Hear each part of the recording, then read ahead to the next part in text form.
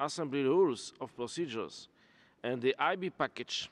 The situation in Syria reflects a colossal failure to protect civilians. Day after day, children, women and men suffer the brutality of unbridled violence and gross human rights violations by all parties.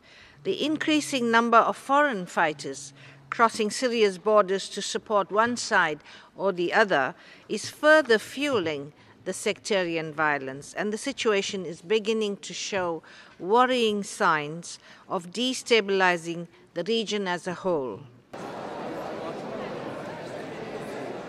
Government forces and affiliated militias have reportedly carried out acts of collective punishment against civilian populations perceived to be sympathetic to the opposition.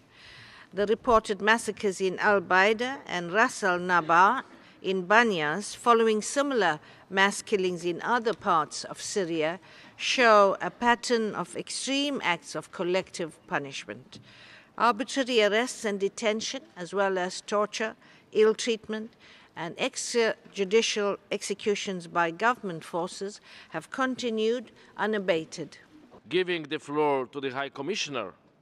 The flagrant disregard of international law is not limited to the government side. Many anti-government armed groups are reportedly engaging in military operations within civilian-populated areas. Some of these groups continue to carry out executions of captured members of pro-government forces and affiliated militias.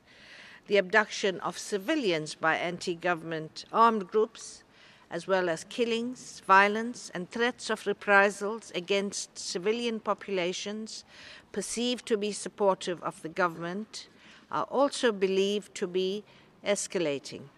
Debates are based on the decision of the Council. I am deeply concerned about the safety of civilians still trapped in and around Al-Qaza.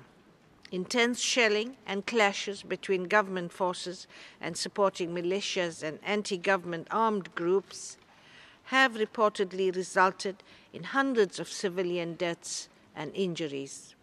To remind that urgent debates are organized. The solution must be political. It will not be military. Outside forces, including some states, are reported to be actively fueling the conflict by providing weapons and ammunition to one side or the other. This emboldens the belligerents. Excellencies, I would like to remind you that the list of speakers